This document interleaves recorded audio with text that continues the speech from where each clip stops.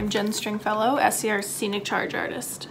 What does a Scenic Charge Artist do? Let me first start by telling you what a Scenic Artist is, because there's often some confusion. You know, why aren't we called set painters? Because that's what we do. We're more than set painters. We are artists. We have to have a lot more knowledge to be an artist. We have to be more skilled than just your average painter. We need to be able to sculpt things. We need to be able to lay things out, cartoon things, have this knowledge of really a full spectrum of skills. And for that reason, we like to call ourselves scenic artists as opposed to scenic painters. So let me go back to what a Scenic Charge Artist is. And essentially it's my job to direct the 2 full-time scenic artists that SCR employs. And I will talk to the designer about how we're gonna give them their vision, what they're looking for exactly.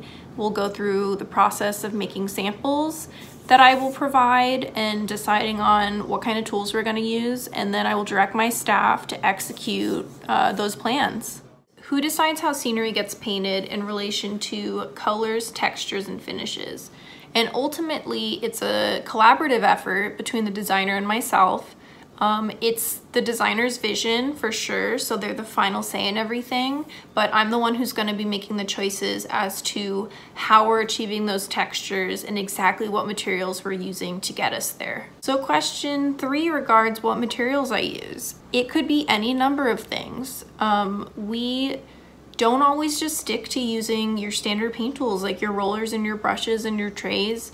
We take whatever we can get that's gonna give us the desired result.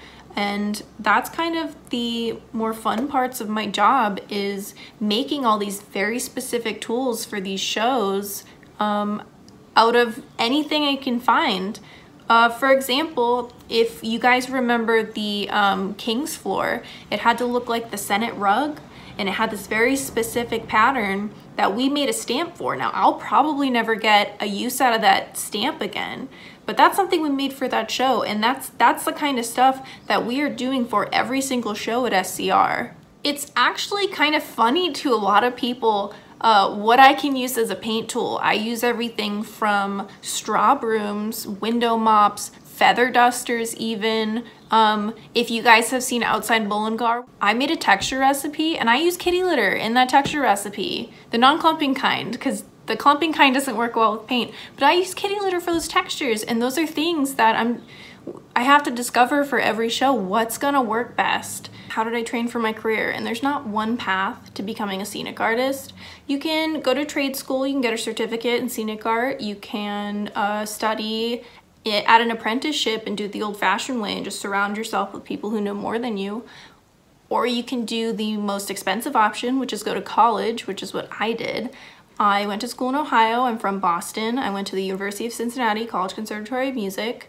I studied scenic design and scenic art, and it was a really great experience for me. I learned a lot. Unlike other programs, the conservatory program is very specific. So most schools, you'll major in theater or theater production, where at CCM, where I went, you can actually study specifically set design, scenic art, you can study wig and makeup design, you can study sound design, you can study lighting design.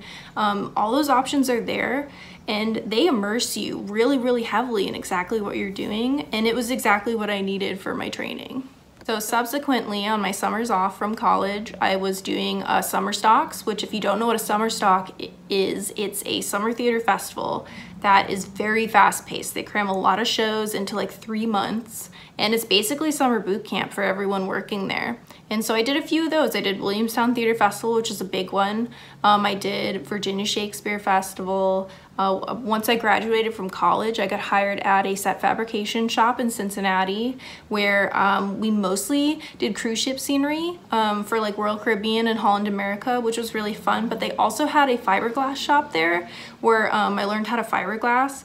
We did most of the Yogi Bears, like the big 10-foot tall Yogi Bears for the Jellystone parks around the country, and all those Frisch's Big Boys that are outside all of the burger joints. I think in California they're called Bob's Big Boys, but either way, I did all of those. I repaired all of those.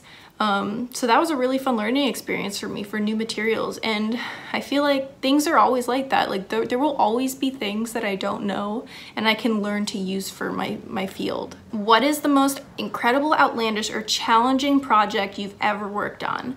And going back to that place where I worked on cruise ships, I remember we were doing a show for Royal Caribbean. It was called The Gift, and it involved a proscenium that looked like it was just a bunch of vines entangled together. And when you do scenery for cruise ships, you kind of have to figure out a way that it's gonna last 15 or 20 years if they want to keep recycling this set, because they pay a lot of money for these sets. And so what we decided is we would make all these vines out of PVC pipe, but you've seen PVC, they're pretty straight pieces of plastic. So it was my job to take a turkey roaster, essentially an open flame, and I had to roast these pipes like marshmallows over this open flame and twist them into vine-like shapes for weeks on weeks on weeks on weeks on weeks. And then we would combine them all together and we fiberglassed all the joints, and it looked great, but it was such a process. I'm just gonna add one more in here. There's a lot, but if any of you guys saw Viet Gone 4 or 5 years ago, there was a point where there was a big billboard and it just needed something. So it was my job. I had to make a fake bird poop formula that was thick and dribble it over the billboard. So essentially I was putting bird poop all over the set. Okay, so what is your favorite faux painting or finishing technique? I kind of have two for this one. I really excel at marble. If you've seen marble in the past 5 years at SCR, I'm probably the one that's done that. Here's a little insider tip. For the veining, we like to use feathers. You get a variation with the feather because it's got some kind of give to it rather than a paintbrush. And it just makes things a little less predictable, which is exactly what marble is. And then my other one is really intense wood grain, kind of like Sweeney Todd. So if you saw the Sweeney Todd floor, the grain, the designer John Iacovelli, he wanted that really, not cartoonish, but he wanted it really exaggerated and larger. So we ended up making, by hand, these large graining tools out of PVC and foam, and we still use those today for other shows. But that floor turned out gorgeous. What are you working on right now? In terms of personal projects, I hate to say that I'm working on nothing, but I'm really working on nothing. I've been really enjoying not being in paint clothes.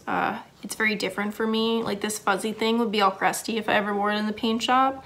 And I get to wear it now, which is great. It's really comfortable. As far as what I'm working on in general is, for next season, I'm doing a lot of planning. I'm reading all the scripts for next year. You guys should be really excited. 39 Steps was a favorite. That's a really solid show. You should be excited for that. Okay, so if you weren't a theater pro, what occupation would you have and why? And I kind of always knew I was gonna be somewhere in the arts from a young age. I think my mom knew that way before I even did, but the only other thing that comes to mind is in middle school, I was pretty much a little wannabe astronomer. I carried my astronomy book everywhere, completely unrelated, but I looked the part too. I had a back brace, braces, and Coke bottle glasses. I read the whole astronomy book in like a week. I would come home and I'd watch the Science Channel every day. And then someone told me how much math was involved if I was gonna be an astronomer. And I think that's when I realized that that probably wasn't gonna be an option for me for the future. Any recommendations for reading, viewing, or activities for us during the stay-at-home order? And I don't have a lot, but I have a couple things. So here in my Kindle that's 10 years old, and surprisingly this button just decided to stop working yesterday, I've been reading the Witcher series, which is what the Netflix show and all the games are based off of. It's really interesting because it's been translated from Polish. Also, in terms of activities, I kind of just want to add that just call someone, check in on them, see how they're doing. You know, we're all kind of going through it in our own way, My mom is a charge nurse at a major Boston hospital, and I know she's going through it right now. My brother just got hired to a COVID unit, so just check in on your family and friends, connect, like that, use this time for something good. I also want to make sure I shout out to all my coworkers who are at home making masks. I'm not able to make masks here at home. They're rock stars. Anyone making masks right now, you guys are rock stars. And my mom, I'm so proud of her for being a charge nurse and just a nurse in general. But when she's not working right now, which is a lot, she's coming home on her free time and she's making masks. And she mailed me this mask. I know you guys are gonna make fun of me, but I just shout out to all you guys trying to help. Thank you for watching. This has been Meet a Theater Pro. I'm Jen Stringfellow, and I'm SCR Scenic Charge Artist. I hope you enjoyed that.